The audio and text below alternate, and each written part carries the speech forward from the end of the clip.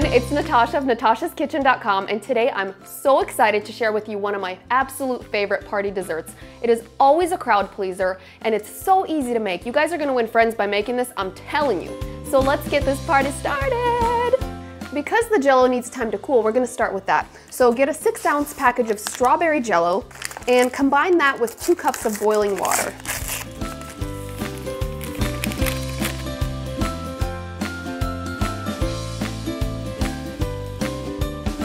Stir that together until the Jell-O is completely dissolved and set it aside. Preheat your oven to 350 degrees Fahrenheit because there's a teensy bit of baking in this recipe. Put your 2 cups of pretzels in a sturdy Ziploc bag and just crush them with a rolling pin. You don't need any special equipment for this. You can see they're just coarsely crushed. I didn't pulverize them. Now in a medium saucepan, melt 1 stick or 8 tablespoons of unsalted butter, add a 1/4 cup of sugar. Mix that together and then stir in your crushed pretzels.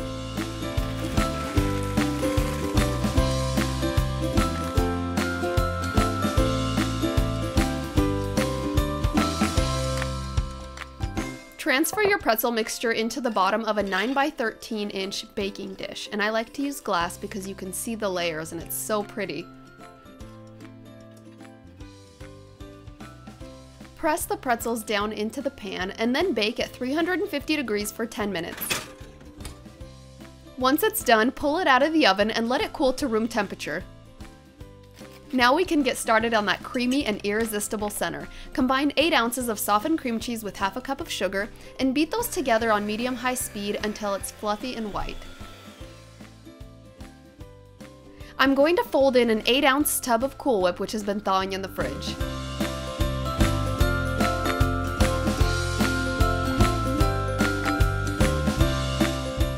Once it's well blended without any streaks of cream cheese, you're ready to put it over your cooled pretzel crust.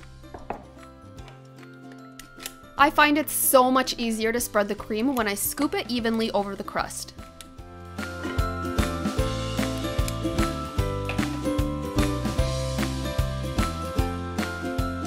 When you spread, make sure you go all the way to the edges to create a seal. Refrigerate for 30 minutes. Now we move on to the strawberries, and you're gonna slice an entire pound of fresh strawberries.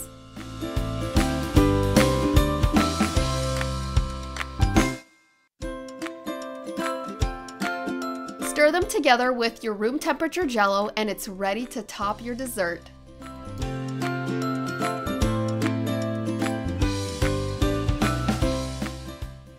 Give me a thumbs up below if you like where I'm going with this. It's looking amazing. Just cover that with plastic wrap, refrigerate for about 2 to 4 hours or until the Jell-O is fully set. I will see you soon, my darling. I'm excited.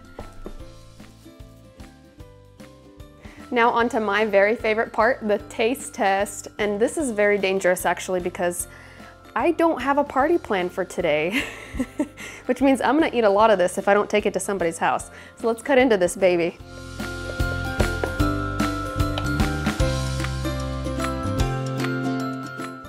I don't think I could ever get tired of this recipe. My husband's probably gonna have to confiscate that dish when I'm done. Here we go.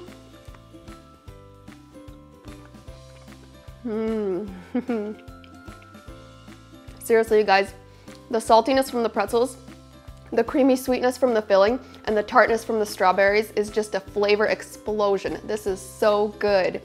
I hope you guys enjoyed this video. If you did, give me a thumbs up below. If you have a suggestion for a future video recipe, leave me a comment below. I would love to hear from you. And thanks so much for subscribing. If you like Jell-O, you're gonna love the other Jell-O recipes we have posted. Check them out over here.